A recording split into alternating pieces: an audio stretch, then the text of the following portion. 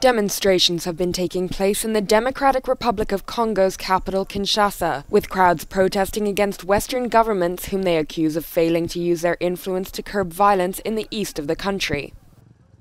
The protesters gathered in front of the embassies of the United States and other Western countries, and on Monday burnt the US and Belgian flags. Police responded by firing tear gas, while many international schools and foreign-owned shops remained closed as a precaution.